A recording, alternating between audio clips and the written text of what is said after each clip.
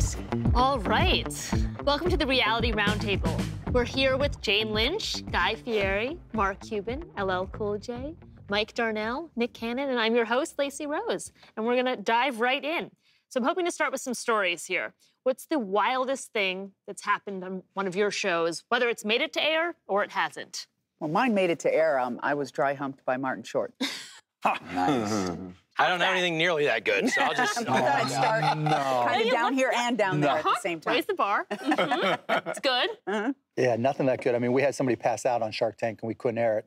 Guy walks up, starts to do his pitch, and then gets a little bit woozy, you know? We're like, you okay? And then, bam, just fell over, couldn't take it. passed out. He was done. Yeah, I don't know. It was just, you know, I've just been having so much fun on lip sync. I don't know.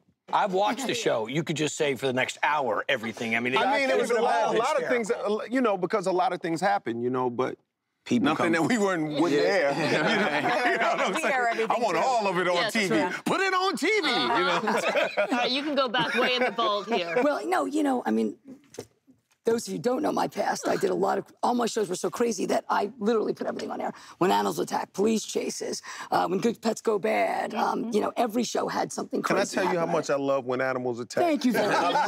I'm telling you right now, I love that. Like, stage, you see some lady sitting next to a bear or something, and she's not looking, and the bear, like, gets shot. That's it. The dude with the karate helmet trying to hold the bear back. I did. Without any sound. Exactly. I did a show that a lot of people saw called Man versus Beast. So we had humans going against bear.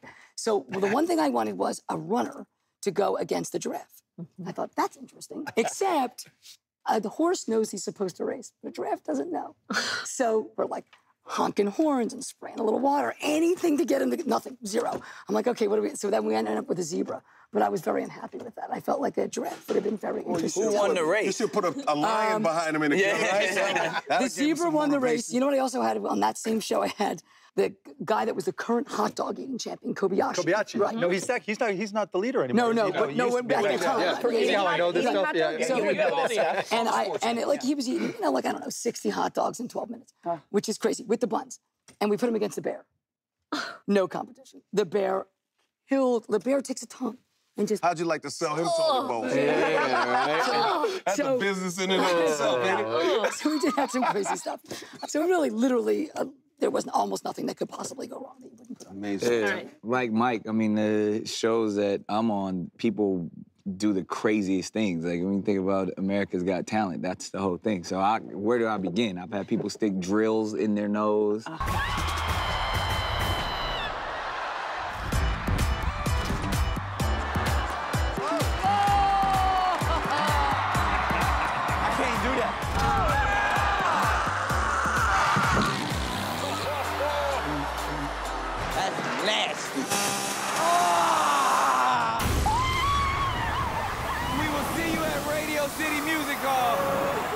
Just this season, there's a 95-year-old stripper who was on the pole. And I helped her on the pole. Yeah, of course, that's what I'm supposed to do. I'm the host. I had to make sure everything was going. And you were the one who found her, right? Absolutely. So I have one that wasn't on the show. Yes, go for it. You're too old for this, but maybe we could put you on the show.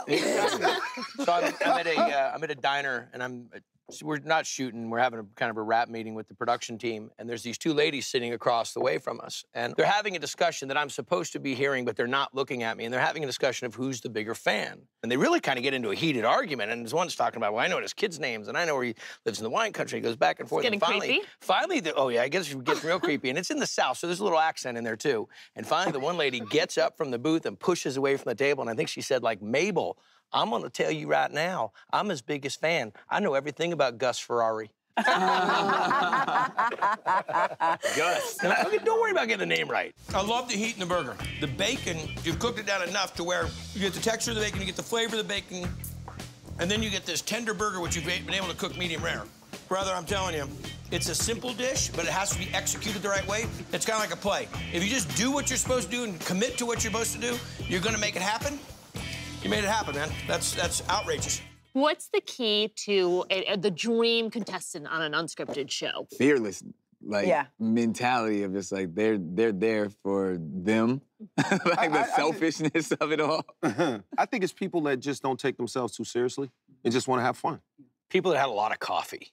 You know? Or drank some. Had some booze in their coffee. Those are my favorite. But I'm guessing they let it go. there is probably a spectrum, and too far in the coffee or booze, and We've had No, I think that's true. I think we've had that on Hollywood Game Night because we do give them drinks. And so we've got celebrities and then we've got regular people, normies. Normies. The people who aren't celebrities, it helps if they're not starstruck or drunk.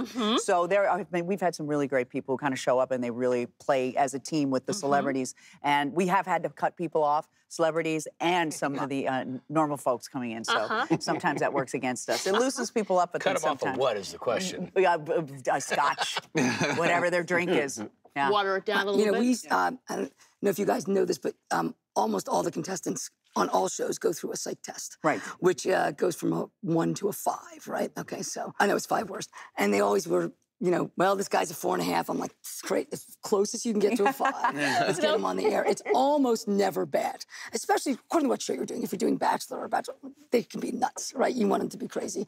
And I think even the talent contests, you know, the more open, the more emotional. There's a breed that's meant to be on these shows anyway, right? Sure. And they know it. It's kind of like guys that like to bungee jump. There's an X factor in there, right? And so there's an X factor in these things. And I think that you're looking for, it is very rare in my career that I've ever had someone show up and go, too much. There's almost never a time. We have a show you can go on somewhere. Just hang on. Yep. That's right.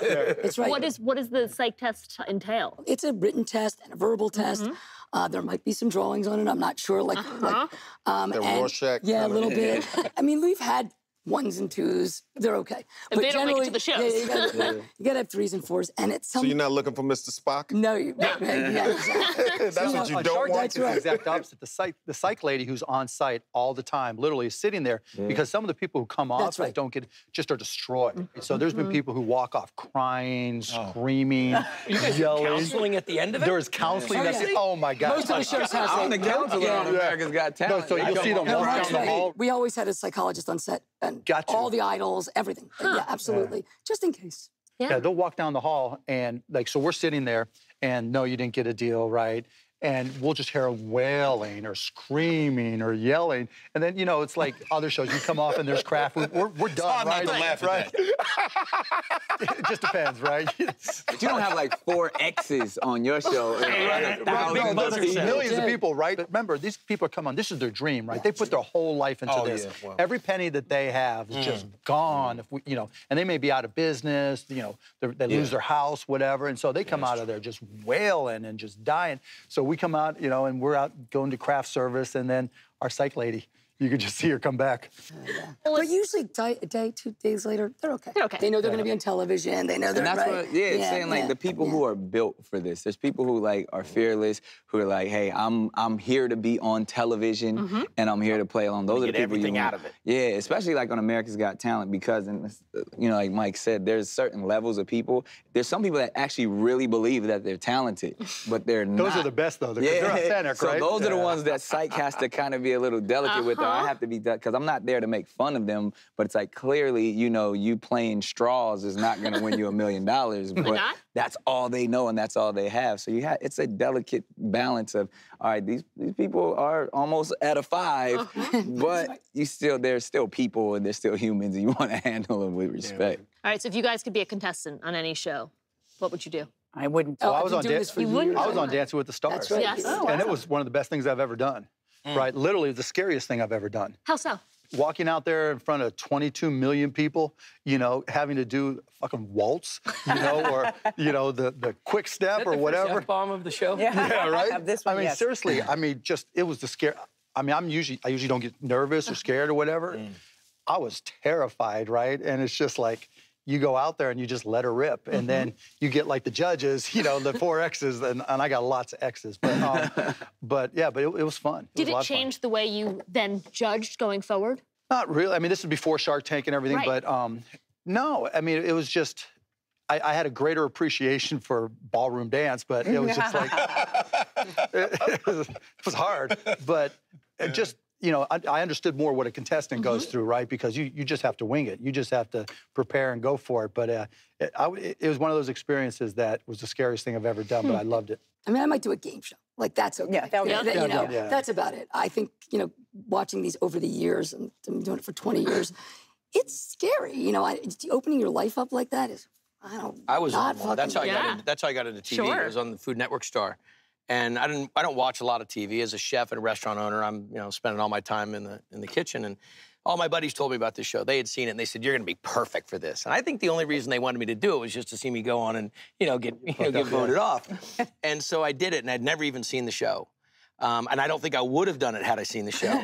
But I went and did it, I won it, and that's how this whole thing kind of, you know, this snowballed. But it definitely gave me a different perspective, because you see how many people are putting so many, like in your show, I mean, so many people putting their lives on the line. And so when I work with these mom and pop joints, and my show's called Diners, Drive-Ins, and Dives, I see them sometimes in financial, you know, peril. And I see them sometimes where they really have to make it happen. And it's great to shine the light on them like that. But it definitely changed my perspective. So you guys talked about sort of what scares you as contestants. What scares you in making these shows? What sort of makes you nervous? Well, you know, for me, you know, doing lip sync battle, it's, I just want to make sure that, because our contestants, for the most part, are, you know, A-list celebrities. And I just want to make sure they have a good time. And I want people to see them in a different light, but at the same time, I want to be respectful of that. I don't want to, like, you know, I don't want them to walk away feeling bummed out, like, oh my God, I just sacrificed my entire career and hung out with LL Cool J and Chrissy Teigen. Like, I want them to, you know, so for me, it's just really, I just want them to play and have a good time and give, you know, fans around the world and people around the world an opportunity to see them in a different light, in a way they've never seen them before. So lovely, a bit to be here tonight on the Lip Sync Battle Show. I have been begging to be here, and I finally made it! What just happened? This whole show is such animalistic love. You are not on LSD. You are on LSD. What scares me about that is just the idea of them walking away feeling like, yeah, like, you know, LL Cool J ruined my career. You know what I'm saying? I'm going to get him. I'm going to get him. Do you feel like that's happened? Well, I don't think it's happened, but you know, there have been some you know, contestants who haven't won, and I don't think they were necessarily happy about it. And I don't think they were like, you know, they weren't like gonna fail a psych test, or, you know, they weren't about to jump. I think they have careers, but I think, you know, when you're dealing with people at a certain level, obviously they want to win. Like, everybody here is a very successful person. So successful people like to win. They're not in it to lose at anything. So, you know, that kind of affects everybody, you know what I mean? I'd love to come on your show and just bomb. If that's available, you know, I'm your guy. Come on and work it. People always say, oh, I didn't win on your show, and I don't even notice, because it's all about having fun. You didn't win what? Oh, you don't have to win. I blew the final round. I don't remember that. Nobody remembers that. Yeah, but LA, do they care about winning, or is that, did I look stupid? I think it's both. I think it's both. I think it's both. Stupid. I think it's both.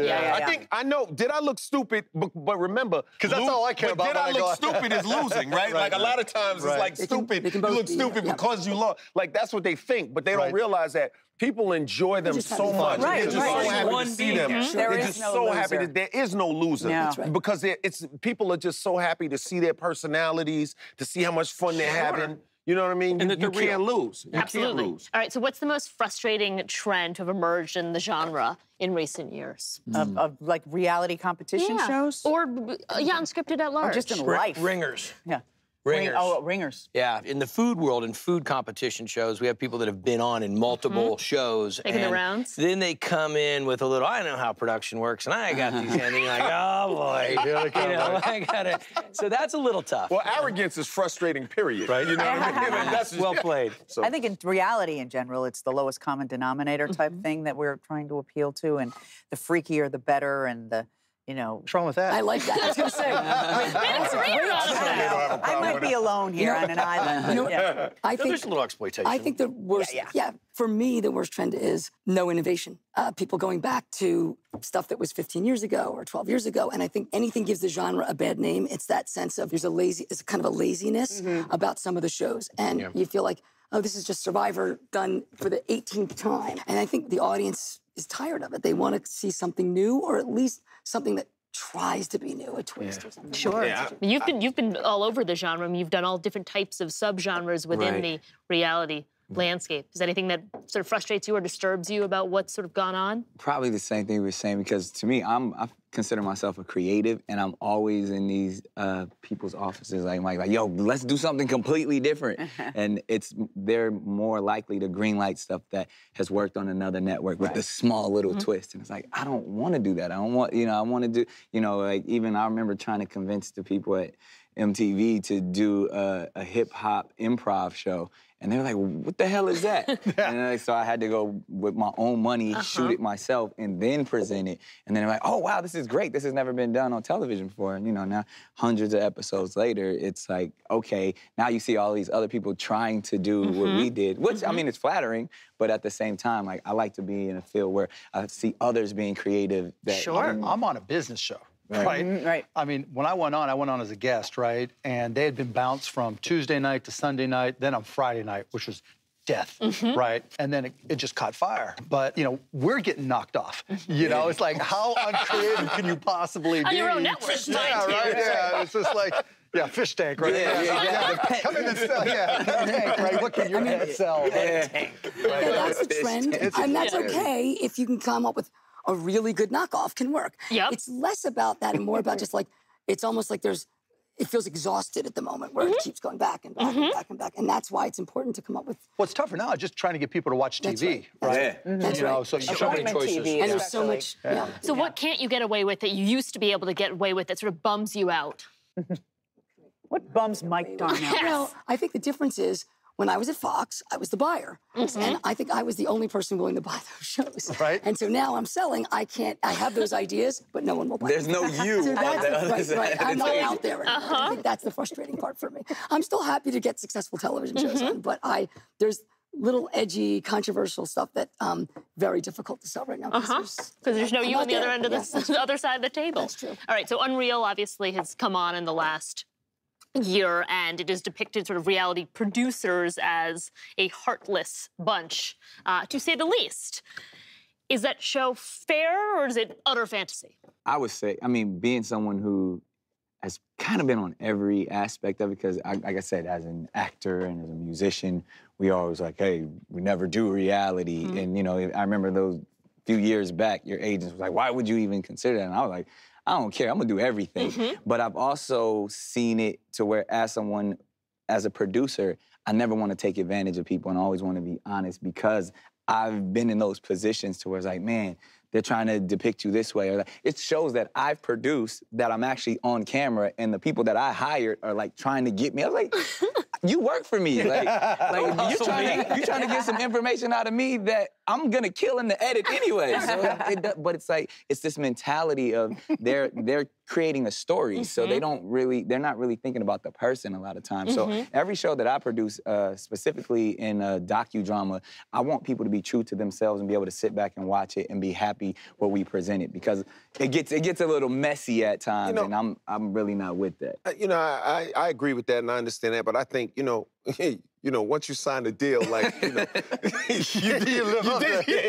sign that deal, right? Like you sold your soul. Yeah, because when that check clears, right? Anybody, and we're talking, mind you, I want to qualify this remark. I'm not talking about, the post office or, real life. We're talking about this entertainment Hollywood world, right? Sure. When you sign a deal, like you hear somebody complaining about their salary, you did agree to that, right? Like you did sign a deal, like you said. As you're you did agree to that salary, right? Yeah, you were so excited when you signed it, right? You really did. You did agree to that, right? Like, am I confused? You didn't sign it in the dark. You did agree to that. So,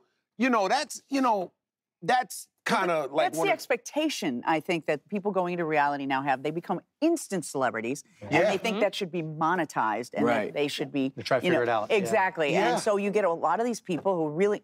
are, like the whole Housewives franchise, they become these huge celebrities, and they start to become kind of crazy themselves. As if maybe they were crazy. I mean, it's business. But they are not really doing anything, and they... Some people are gifted at capturing value. I tell my contestants on this one show, I tell them, I say, when you come on here, do not plan on winning. Let's just get that out of the way right now. Because one of you will win and 3 of you will go home. I said, I don't want you to be caught in this. I said, so why are you really here? And I get them to the point of saying, I'm here for the experience. I'm here to say hi to my kids on TV. I'm here, whatever. And I said, I want you to remember this. Win or lose, you will watch this show, and I do not want you to be embarrassed in front of how you behaved. It's a cooking show. And I said, just be yourself. If you don't drink coffee, don't drink coffee before the show. If you don't drink before the show. You know, be yourself and be real about that. And we try to edit as real as possible, just like you're saying. But you know what? There's always that little thread that might get picked up by a producer where they want to make a little bit more out of it. Because it's drama. People love this story. You've got to make a dramatic, interesting No, but that's on Shark Tank, that's the part I hate the worst because the reality is always crazier than what a producer is going to come up with and what they try to edit together. And they try to manufacture some stuff, and I go nuts. I'm like, are you kidding? Okay, I want you to walk in. We're going to do this pickup, right? We're going to do a follow-up, right? And I want you to walk in and look at this display of T-shirts and it's like the best display of T-shirts. I'm like, I'm just going to walk in. It's a good display of T-shirts. I'm asking how business is, right? Because if I'm walking in going, oh, my God. The heavens have cracked open. It's ridiculous. Sensationalism sells. Well, it does. But at the end of the day, these are television shows. If it was me running against a zebra, or a lion, absolutely. Well, Lip Sync Battle, I try to, as a producer on Lip Sync Battle, I try to protect the guests. Yep. I want to protect them. So you got to see them outside of that. Yeah, I feel the same way with Wildin' Out. It's like my thing, because we're there to humiliate them. I'm there to destroy you. Which is different, but that's different, and that's cool. Yeah. Because it's so much fun, and that's great, right? But I still don't, it's a line like, ooh. Yeah, I don't want to. I got to control all these crazy young comedians. It's like. Yeah, they'll get into their personal lives. Yeah, I remember one time Kanye was on the show, and we specifically, before the show, he was like, yo, don't mention anything about his, because this was when he was young, like about the car accident and his face. They went right there. That stuff. And then literally one comedian, the first thing he grabbed the mic. Brando. And he was like. Marlon Brando, immediately. He was like, your face looks like a chipmunk. From being Jay-Z's punk and all this stuff. But then Kanye handled it like a professional and destroyed him right there. And that makes for good television at the end of the day. Great television. It's a classic episode. But now I was like, I didn't know if Kanye was still going to be my friend after that. Right? If he would have lost, it probably would have been a different story, but he murdered everybody, so it turned out good for everyone. All right, so one of the genres that has sort of emerged and is done very well is the sort of kids space. Does that make you nervous, or do you feel like the industry can handle it? I hope so, because, when you're over 18 and you step into this stuff and you're an idiot, that's one thing. But when you're just a kid and you got to be careful with that. And animals, kids and animals, don't do it. When we did... I think even Hollywood knows when to draw the line.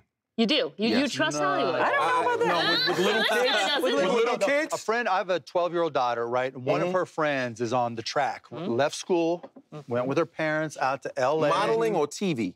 Music and TV. Oh, music? No. Music, Music both, right? Yeah, but music is different. No, music has no line. There's no rule. None, right? But but they're going to do this show or that show, and you know how they get pimped out. Oh, we're going to make you a star. We're going to put you on this show, and it's scary. Well, what I mean by Hollywood knowing to draw the line, and I agree with what you're saying, is that hopefully your parents have your best interests at heart.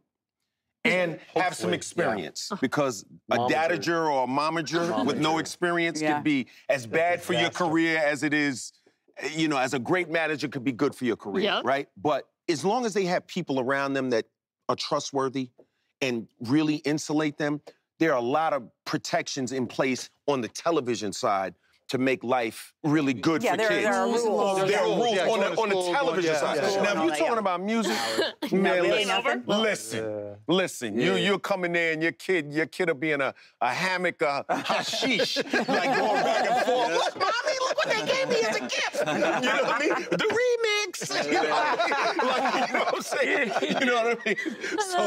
So, my thing, I always go to it because they're there to have fun. When you're a child, you just want to have fun. When it starts to become work, that's when it goes wrong. And I get sad a lot of times when you see these kids that are there, like, they don't want to be there. They want to be playing. They you want to encounter be that, Mike? screen. Well, no one knows this at the table, but I was a child actor for, I knew that. for like a dozen years. Which show? I think you did tell me that. Oh, my God. I think go. have this I wanna hear this. conversation. Yeah, what's Yeah. Jack, Sanford and Son, Knots Landing. I mean, I'm dating myself. Oh my God. I did an NBC sitcom. I did I did a lot of work. How old are you? From age 10 to about 20. And I was. And you still played trust, the same and you age agree the with whole time, Ellen? right? You trust Hollywood? It's parents. Well, You didn't see say what you trust just Hollywood? said? Did I say You that? put words in his mouth. Did I say that? Boy, that made a headline right there. I like it. Yeah, see? LL says. See? See that? See how it goes? No, I said you can trust the rules in television compared He did to say that. music. That's true. Yeah, right. That is true. You Not would say trust Hollywood. You know, people Things got sliding your hot in child here. manila envelopes with weird stuff in them. I'm not That's not out of okay my with mind. that? Okay. Go ahead, Mike. I want to hear That's this. okay. It's all about the parents. My parents, I motivated it, but they were not momagers. They were not, I didn't have that. But I met many kids who did not have those parents. Yeah. And we're pushing them. And that's why I do believe there's a lot of these kids end up in trouble. Amazing. All right. And then when you start to exploit your children, then you just switch the whole paradigm. Cross the line. You know what I Yeah. mean? Now the kids are going to be talking to you a little differently than they would because they're not dumb. They can see when mommy and daddy are trying to do this for a certain mom's a good reason. It's example not of that. love That's a involved, good you know. example. I've had my kids on my shows, and then Yep. I've also had a couple kid shows, cooking shows, and I see that same thing, the momager, and you see some parents are pushing their kids a lot, and the others are just there for the experience, and so.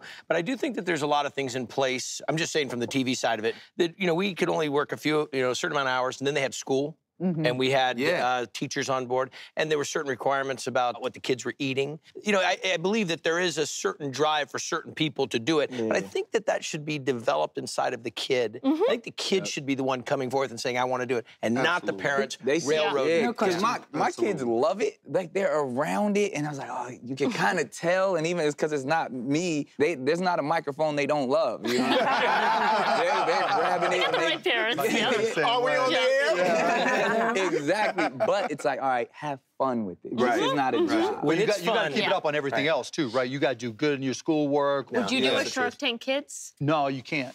You just can't. I was because- developing one. Yeah. Nickelodeon. You do it, right? But you can't, because what are you going to say? That idea sucks, right? And you just, the worst thing we can do is tell somebody they have something good, they go out and put everything they have in it, and it's horrible. It is a fine line. I picked up MasterChef Junior before I left Fox. I said to Gordon, you're going to have to treat them like adults to get it to work. You just have to be cautious so Gordon can still be Gordon, but not really. So he's right. So it's got to be. You got to really it's a real delicate line. I remember your kids really well. You got to pay attention to where they're at and know what kid can handle what level and what language is going to work in what way and what style and what method. They're smart. If you're in that level as a kid doing that type of competition, we're getting these little chefs that are coming in that can really cook. So the thing is they're able to handle, but you just have to really pick how you're going to talk to each one. And I will say this about cooking kids. And again, it's something I call them, right?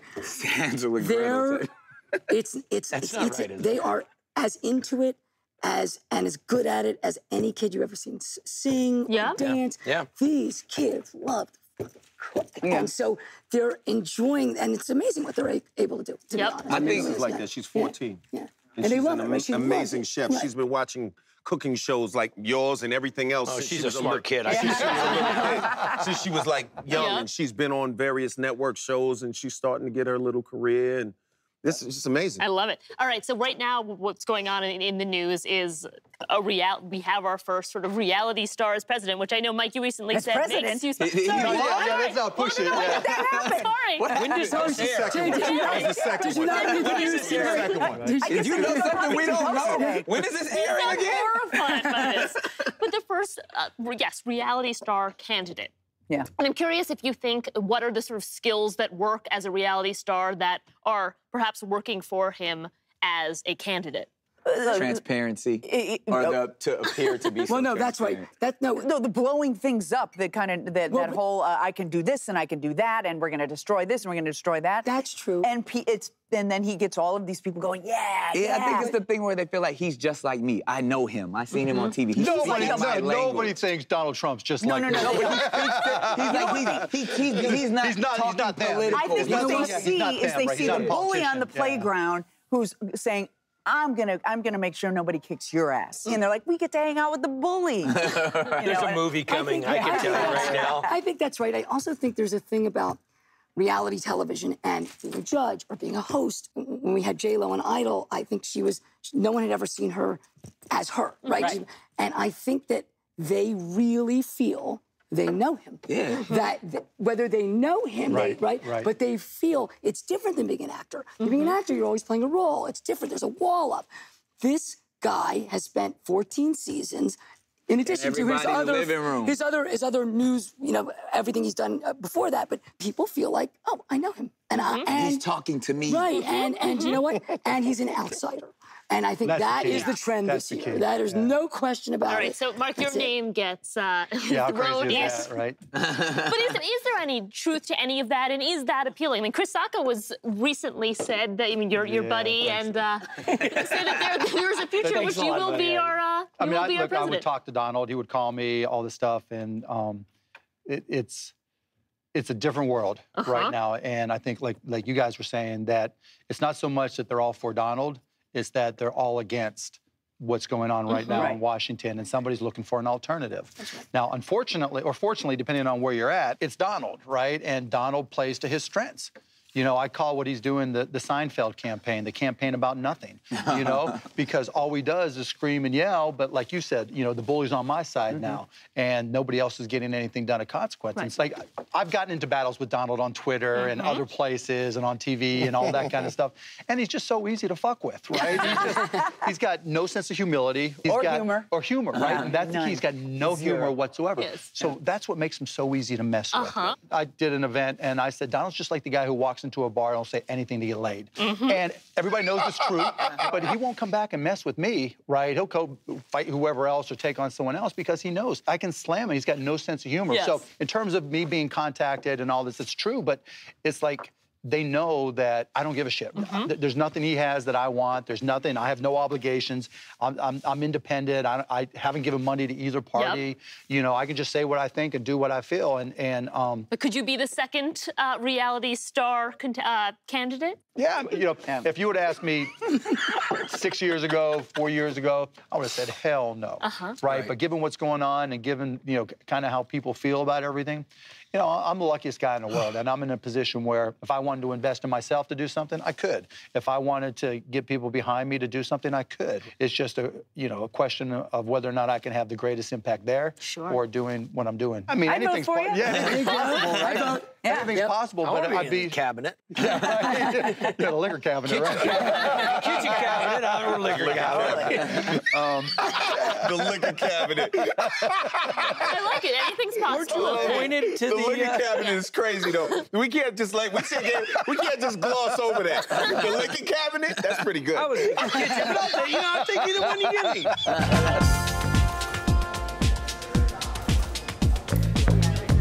A lot of you have other careers here, an actress, an actor, a chef. What's harder to stomach, a good or a bad review for a show in which you're acting or a reality show in which you're ostensibly playing you? I don't read any of it. And if I see that it has an opinion about me one way or the other, I push it away. Yeah? Yeah, I just have too much fun doing it. Yeah. First thing I was told when I got in the business, don't read anything. If you live for the compliment, you gotta die by the criticism. Yeah, exactly. That's fair, I was actually having this conversation with somebody too, and it's interesting because it's something about art. When people judge art, you take it a little more. Like, if a reality show gets canceled, you'd be like, so what? It's a reality show. Like, I've done, like, several reality shows that I've only done one season, and they just forget about it, because it's just like, oh, that was a reality show. If you do a television show, a scripted show, or a film that gets tanked, people are like, ooh, they're like, they exile you sometimes. But it's like a reality show, like, oh, yeah, you'll keep going until one of them becomes a hit. Something sticks, Reviews on reality shows, I've always said this, if you get a good review on a reality show, you've done something wrong. Because they don't like the genre, generally speaking. I'm not trying to insult anybody, but they don't particularly, they much prefer to review a drama or a comedy. And one of the great things about the 24-hour news cycle is that whatever is being said about you is going away tomorrow. Yeah, that's right. I remember, because I Google alert myself. And dangerous. It is a dangerous thing to do. Right? I kind of click on it and then I go away. But, when, I had a show get canceled, and for about 26 minutes, it was like, and then something else got canceled, or then the Kardashians did something, and it goes away, which is so great. Really fast. I'm curious, with you, so perhaps not for shows, would you read restaurant reviews? I mean, that gets into the same thing. Yeah, it happens the same way. And you have to take it, I really take it from the perspective of where's this coming from, what's this really about, and how's this going to impact me?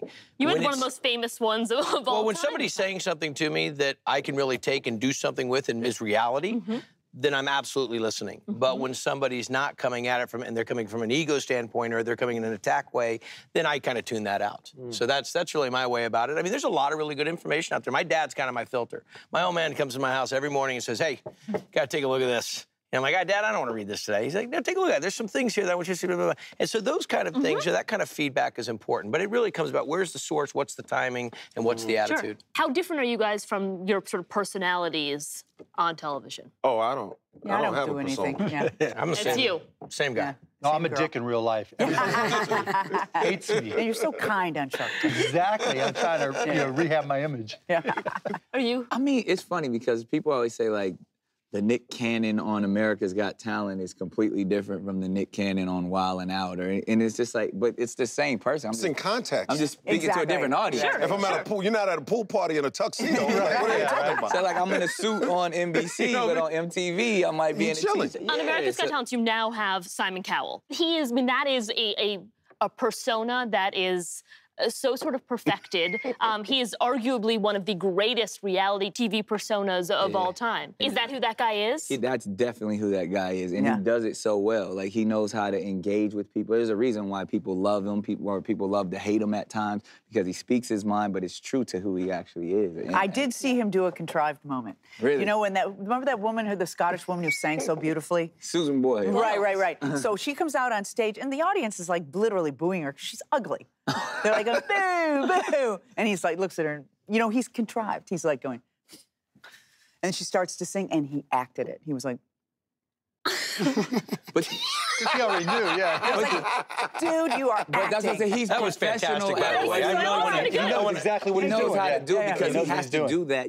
Those are 16-hour days. He has to probably do that 8 or 9 times. So he does during that he day. does But it's contrive. like, you know when someone comes out and they're gonna, they're like, okay, this lady has a good voice, but she's a 4 or a 5. Yes. You know what I mean? Or something in that sense. And you're like, okay, how are we gonna play this? And it's not contrived in a sense because I guarantee you if that audience were to start booing or laughing at her, even if she had a good voice, it would have been a different outcome. So the audience had no idea that she was going to have Really? this amazing I don't voice. know. I don't buy that. Why would the audience? I think that. Why would the I think it audience was know? No, but I think it was edited. Oh, of course. Too. But that's what I'm saying. Sure. There's 16-hour days, Yeah. and you see an hour of it. So if I'm in the edit and I got a face of Simon going like that, as the editor, I'm going to use We that go through the shot. same thing, right? So we start shooting 8 in the morning. They just bring in deal after deal after deal.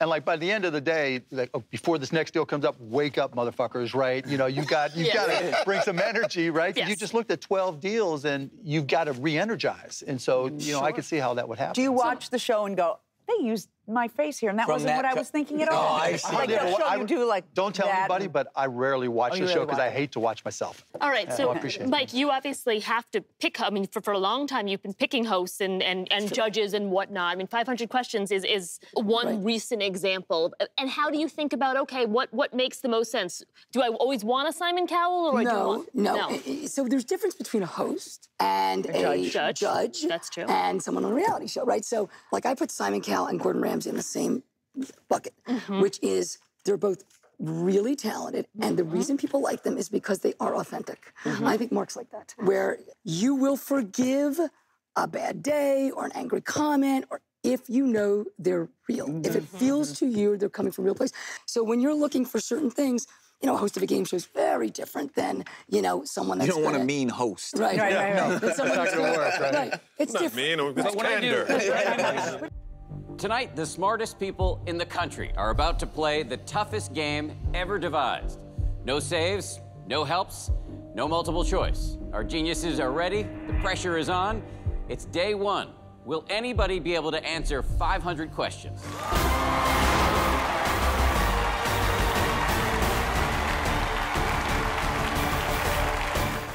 But as long as you're authentic, as long as, and Guy, you're authentic, I think there's a sense of You're good, man. Nick's more of a host. Nick's a host. You calling me not authentic? No. We're completely contrived. Is that what you're saying? Yes.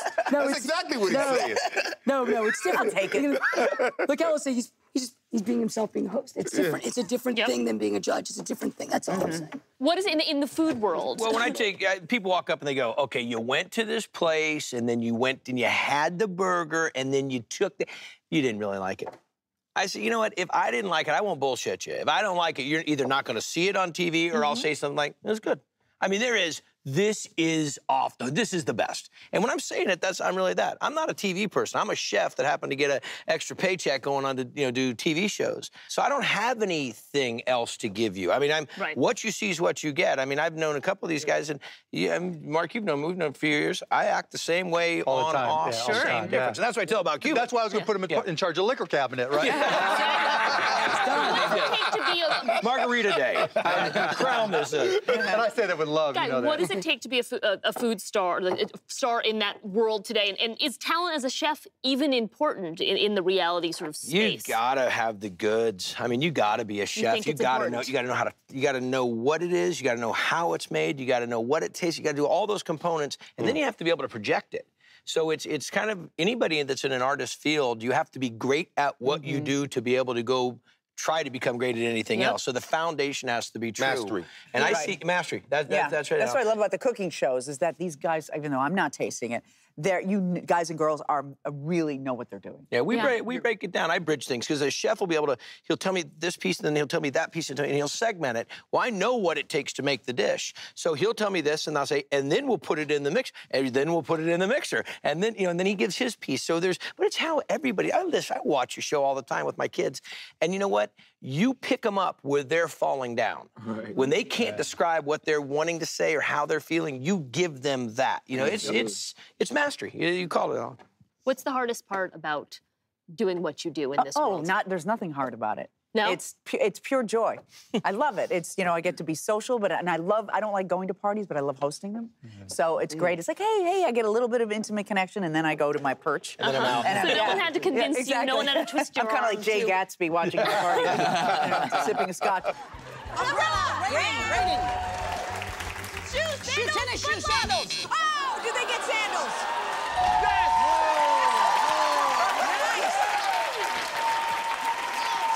I love for crab was the one, and Jason pointed to his crotch. I would say, go ahead. On our family television show. But there's nothing hard or challenging about it at all. I love it. Just learning the game. Sometimes I'm not the brightest light on the Christmas tree. It's totally It's a party, and it's a great time. Mark, how hard was it to be convinced to do Shark Tank in the first place? Yeah, Burnett just asking me. I was like, business show, and literally, I think I said earlier, I didn't think the show would last. It'd been bounced around. I'm like, okay, maybe I'll find some good deals, and it'll be a unique experience, which is what I care about. And then the next thing you know, it's just like a juggernaut. I want to thank you guys all for your offers. But Mark, we got a deal. Let's do this. Wow. Congratulations, man. We're really proud of you, man. Thank you so much. I knew Mazel tov. I knew you would do it because I knew that you'd be impressed with him. And I was. I'm really real. Congratulations. I hope to spend a lot of time with you. Bye, Bobby.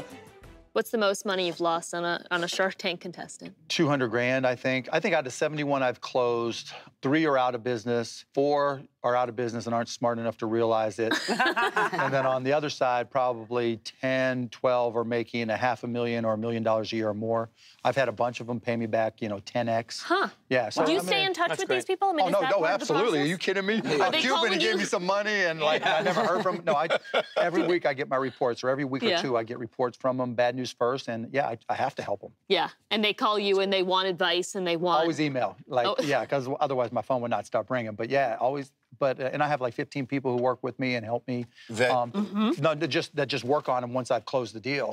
And so that's the hard part about doing the show. The show actually, 3 weeks in June, 2 weeks in September, long days, but we just crank them all out. It's after you close the deal, that's when the work starts, and so that's the hard part. All right, LL, hosting lip sync precludes you from actually participating. If you could, who would you challenge, and what song would you do? Well, first of all, I wouldn't tell you because my competitors would be watching and they would know and they would counter that my strategy Safe with us. 100 years early. Don't you so know? I wouldn't do that. This is a battle legend. Like, he's never lost a battle in real life.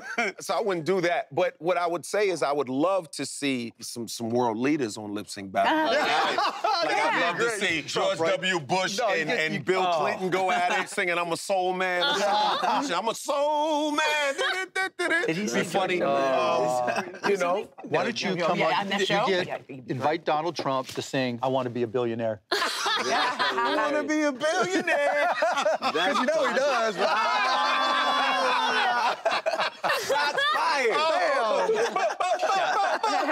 Desk pop. How much easier has it gotten as the show has gotten more successful to get people to come on? No, you know, you can't, it never gets easy because you still have to be respectful. Just because the show is successful and it's growing doesn't mean that you can, like, snap your fingers and people just want to be on your show. Right. There are people that have called and asked to be on it, but at the same time, sometimes it takes a little coaxing because people don't want to look stupid, don't want to look crazy. They're scared to put themselves out there. It makes them nervous. It's sensitive, scary. you know, it's a little scary. So it's not, you know, just like, woohoo, you know, How pop much the of your champagne. job, or that coaxing is a piece of it?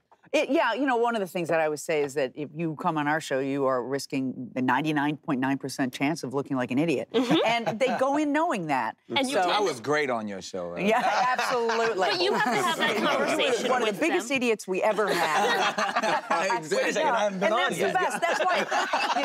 I was afraid to do the show for that reason. You Right. would be. No, it's about having fun. Like, it's not about, you know, there are a lot of people who are competitive, but for the most part, for me, it's a successful show if, like, a fight breaks out, if somebody cheats and I get to call them on it, that's fun. You know, we really, everything stays on in the show. It takes us about an hour and a half, 2 hours to shoot it, so there's very little cut out. And that's one of the things I love is when, like, mayhem ensues and I just stand back and I go, And just wind it up a little bit worse. Yeah, I know really, what just you throw do. a little something out there, yeah. Is coaxing a piece of the job for you? It's the worst part of the job. I wish that they hire these people called talent bookers, and I don't know what they do. Because, I mean, and that, like, specifically on Wild 'N Out, it's a show I created, I'm a producer, and I literally have to, I'm gonna, after this is over, I'm gonna beg LL to come do the show. 'Cause it's like, it's a fine line of, like, these are your friends, these are your peers. But then again, everyone has a schedule. You have to be in the right part of the cycle where they're promoting something. Right. But then everybody's looking at you like, this is your show, and you said this was your buddy. What happened? And they've got a lot of people in their ear telling them not to do it. Especially because everybody. That's a big mistake. We're here to that. protect. Did anyone tell you guys not to do it? To actually, whether be on it or whether to host? All the time. I was, funny, for America's Got Talent, when they offered me the job, I was promoting a film at the Sundance Film Festival. I was in, you know, and they were like, yo, this money offer came through, and I was actually, the way it even came about, I was pitching another show that I was producing. I was never thinking about it. And they were like, you're promoting a film and we're trying to win awards. Tell me one award-winning actor you know that hosts a reality show. Like, I don't care about all of that. I want to do what I want to do and have fun. And it's one of the best decisions I ever had.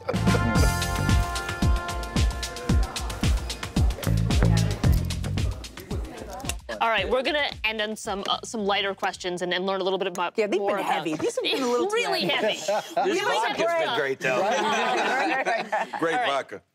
So going back to in your own lives, who was your favorite teacher in school and why? Favorite teacher? Yeah. My favorite teacher was my gym teacher. You know, Mr. Asher. Why?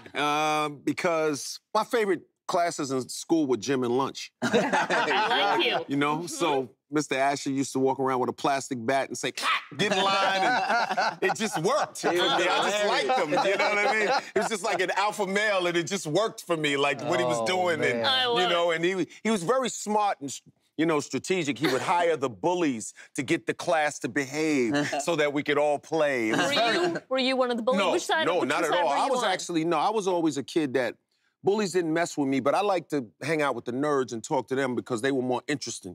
They had stuff they were saying, but the bullies didn't bother me. I mean, you know, who's gonna bother me? I'm harmless. Hello, was there a teacher for you? Interestingly enough, I wouldn't say he was definitely a teacher, but it was my martial arts instructor, Master Wilson, when I've taken martial arts since I was 5. And it's interesting because, you know, he was like literally like the stereotypical guy that's just like very stern and like the punch me in my belly type of thing. Like, but it was like those principles that I didn't even know that I was, you know, consuming at 5, like integrity, perseverance, and hard work. Those things last with you forever. And it's like, oh man, I didn't stick it out. Yeah, you know what I mean? And it's like I use those same principles today, and even have my kids in martial arts now because of those things. Because you just think you're having fun kicking and punching, but then like it's actually making you very disciplined and putting you in showing up on time. I had that same experience. Yeah. What were you like as kids?